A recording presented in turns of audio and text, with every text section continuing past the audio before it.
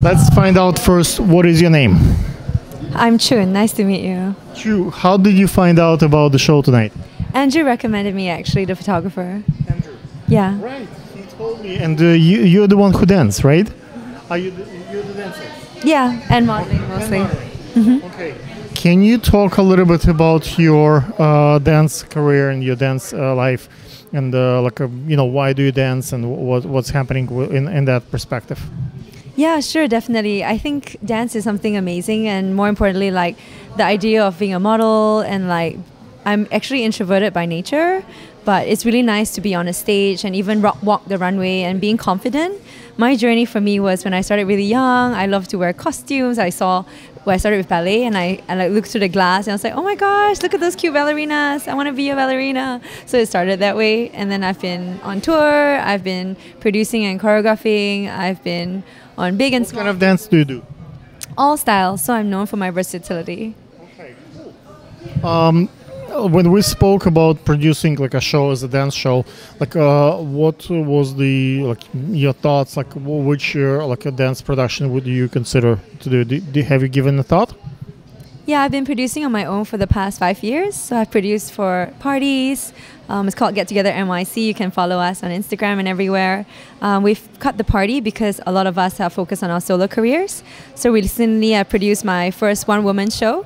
So I dance and perform and sing and act and model for the whole time. It's a 2-3 hour event, and it's about the 5 elements. I combine technology with dance and art as well. So yeah, follow me for my journey. Venus Chun, my brand Venus. I'm your Venus, you're my fire, your desire. I love disco, so I really like disco music, funk, soul, old school sounds.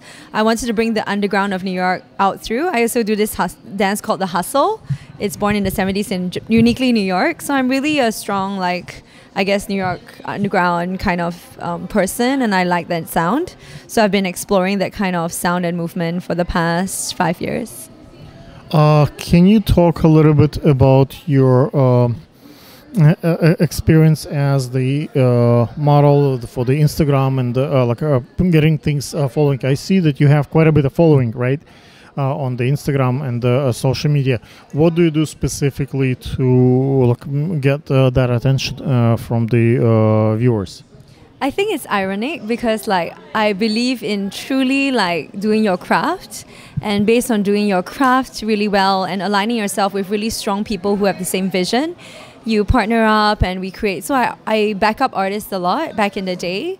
So I met I still am in touch with a lot of really famous artists, but to me it's not about the fame. It really isn't about the money. It really isn't about that, honestly. I choose to be an artist. I mean, we're in commercial scene, so there must be a balance, I think, of business and arts. That's where I love to play with this medium, but I feel it's about really pursuing what you really, really want and doing it really, really well. And naturally, I think that's a byproduct that comes with working really hard and being dedicated, being very disciplined every single day, making the right choices as an artist and as a business person. Let's find out a little bit on the other side. You come from Asia. Origin, in China, or I don't know, which Japan or Korea. Where are you from? I'm originally from Singapore. Singapore. Okay, Singapore, very different. I work with a number of models coming from Asian origin. And I always find that it's more difficult to find Asian models. And then parents think that you have to be a doctor, you have to be a lawyer. How dare you modeling? And actually, it's an honorable profession. It's there is an honor in dance and there is an honor in modeling. But a cultural perception is quite strong. Why do we do not have that many Asian origin models on the runway? Why it's so difficult for the older generation to accept that choice? Great question. I think I was a scholar too. I graduated from NUS. Shout out to NUS. I love it. I'm grateful for my strong science education and my scholarship back in the day. I was really, really grateful. 10 years ago. For me personally, I chose to do the arts full time because I felt like it's now or never. I might as well try it. And when I tried it, it worked out for me. But I think with every field, it doesn't matter science or arts, it's about really being true to who you are and yourself. Whether Asian, black, white, I meet people all the time. Maybe when I see a lot of Asian models. To me, I feel there's so many Asian models. So that's, I think, depending on the circles you hang out with or the people you attract, your tribe.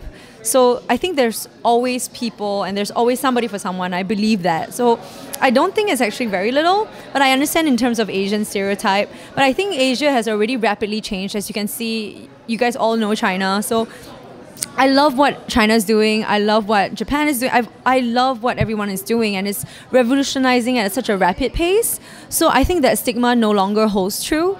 But I think they're amazing. I have met like a ton of brilliant artists from Asia or from America that flew to Asia, and just this whole cultural diversity. Like, it's so easy to fly a plane ticket right now. Literally, like, it takes like, now they have a direct flight from New York to Singapore in like 19 hours from from EWR in Jersey. So I think the world is getting so much more smaller with technology. I'm able to connect. That's why I'm doing tech stuff right now.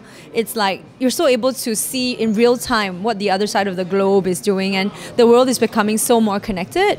So I personally feel that it's not a stigma. I think it's so much more available with the larger resources. People are more empowered, and I hope you are empowered to do what you're really called to do and what you really want and what you truly believe in. And I think it's totally possible, regardless of your ethnicity, your color, your race. I learned to not see color as a problem or a stigma, or it really doesn't matter, because like, I coupe Asia, but je parle français un petit peu. You know, like, I throw all this, like, I think it's all about breaking the mindset, and it sounds like a lot of people need to start thinking of not in boxes, but people are people, and you empower yourself, and what you want to do in your life is up to you. Yeah, that's how I feel. So you true banana. Like, are you familiar with the term banana? Like I guess. Like the way they think, it's like you look orange like from outside, but you kind of they say white from inside. So you kind of think that that's the culture, and that's how they call themselves, like a banana. I don't know if it's offensive term or it's actually kind of a stigma for the whole culture, guys. But let's come back to the cool stuff. Let's figure out, what is your Instagram? Venus Chun. So you can follow me at VENUS, the planet Venus, on feminine power and energy, and Chun, CHUN, my first name. Yep, Venus Chun. She'll have cool pictures there, and some cool music, and some dances. Thank you.